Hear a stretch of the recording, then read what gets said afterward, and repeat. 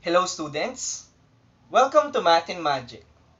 For this video, we are going to solve quadratic equations by completing the square. A quadratic equation in standard form is easily solved when its left side is factorable. Problem arises when it cannot be factored. A different method is required for such case. One method of solving quadratic equations that works whether the equation can be factored or not is the method of completing the square. The main task in using this method is to produce a perfect square trinomial on the left side of the quadratic equation. Here we will also use square root property to solve the equation. To better understand the process, here is an example. Solve the quadratic equation x squared plus 8x plus 12 equals 0. Here, we first need to separate terms with a variable and a constant. We will retain all terms with variable x on the left side. Those are x squared and 8x. And then the constant 12 will be moved to the right side. It will then change its sign to negative 12. Next, we need to make the terms on the left side a perfect square trinomial. Here we will get the half of the linear coefficient 8. Half of 8 is 4. And then we will square this value. The square of 4 is 16. Thus, the left side expression is x squared plus 8x plus 16, which is a perfect square trinomial. Now, since we added 16 on the left side of the equation, we need to add 16 also on the right side to make the equation balance. Negative 12 plus 16 is positive 4. Equation now is x squared plus 8x plus 16 equals 4. Next, we will factor the left side expression. Recall that when factoring a perfect square trinomial, we first get the square roots of the first and last terms. Square root of x squared, which is the first term, is x. Square root of the last term, which is 16, is 4. Next, we copy the sign or operation of the middle term. In this example, the middle term is positive, so we will use addition operation between the two square roots. Binomial will be x plus 4. Lastly, we will raise this binomial by 2. Left side will become the square of quantity x plus 4. Applying square root property on both sides of the equation, the square root of quantity x plus 4 squared is simply x plus 4. Square root of 4 are positive 2 and negative 2. Solving for x, we will transpose positive 4 to the right side. Equation will become x equals negative 4 plus and minus 2. Negative 4 plus 2 is negative 2. Negative 4 minus 2 is negative 6. Hence, the values of x in the quadratic equation x squared plus 8x plus 12 equals 0 are negative 6 and negative 2. For our second example, determine the values of x in the quadratic equation 2x squared plus 4x minus 30 equals 0. Now, when given this kind of equation, we first need to make sure that the numerical coefficient of the quadratic term is equal to 1. In this example, the quadratic term's coefficient is equal to 2. So what we will do is to divide all the terms by 2. Quadratic term will be 2x squared divided by 2 or simply x squared. 4x divided by 2 is 2x. Negative 30 divided by 2 is negative 15. Right side will still be 0. Doing the previous procedure, we will transpose negative 15 to the right side. It will become positive 15. Now we need to supply a constant on the left side of the equation for it to become a perfect square trinomial. Here we will get the half of the linear coefficient, then have it squared.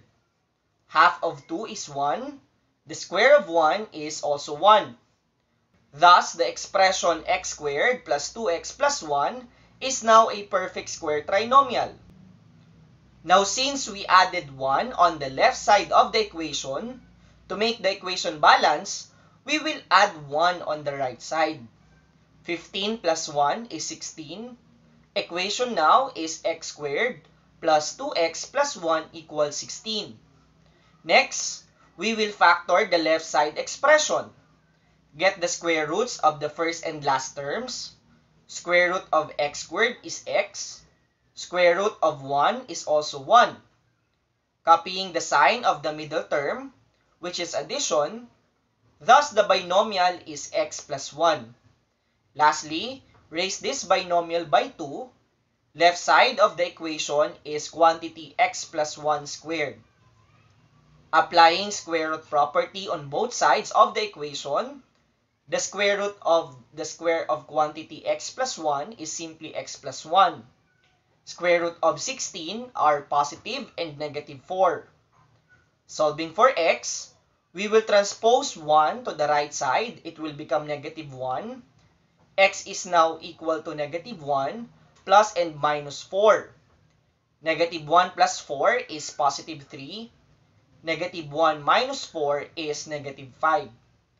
Hence, the values of x in the quadratic equation 2x squared plus 4x minus 30 equals 0 are negative 5 and 3. For our last example, solve the quadratic equation 4x squared minus 5x minus 6 equals 0. Just like the previous example, we need to make sure that the numerical coefficient of the quadratic term is equal to 1. In this example, the coefficient of the quadratic term is 4. So we need to divide all the terms by 4. 4x squared divided by 4 is x squared. Negative 5x divided by 4 is negative 5x over 4. Negative 6 divided by 4 is negative 3 over 2. Right side will still be 0. Following the previous steps, we will transpose negative 3 over 2 to the right side. It will become positive 3 over 2. Now we need to supply a constant on the left side of the equation for it to become a perfect square trinomial. Here we will get the half of the linear coefficient, then have it squared. Half of negative 5 over 4 is negative 5 over 8. Square of that, negative 5 squared is positive 25. Square of 8 is 64. Thus, the constant term is 25 over 64.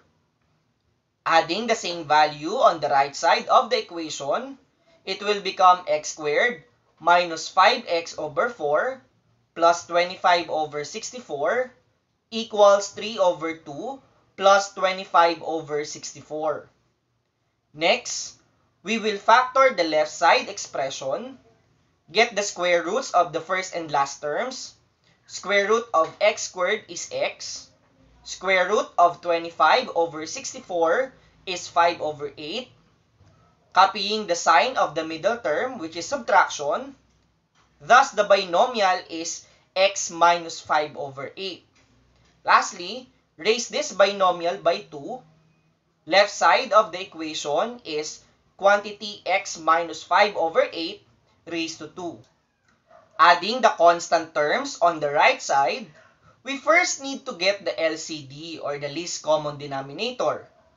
LCD of 3 over 2 and 25 over 64 is 64. Rewriting 3 over 2 in terms of 64 as the denominator, 64 divided by 2 is 32, times 3 is 96. Now adding 96 and 25, sum is 121 over 64.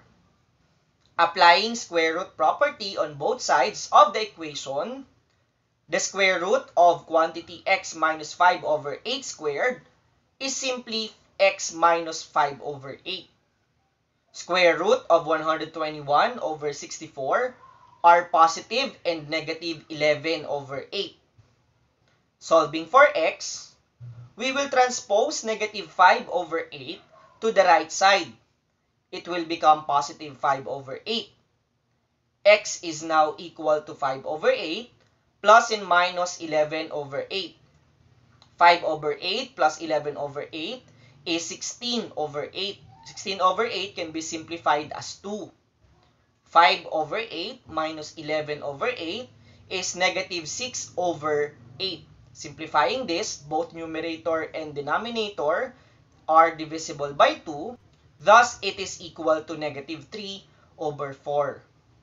Hence, the values of x in the quadratic equation 4x squared minus 5x minus 6 equals 0 are negative 3 over 4 and 2.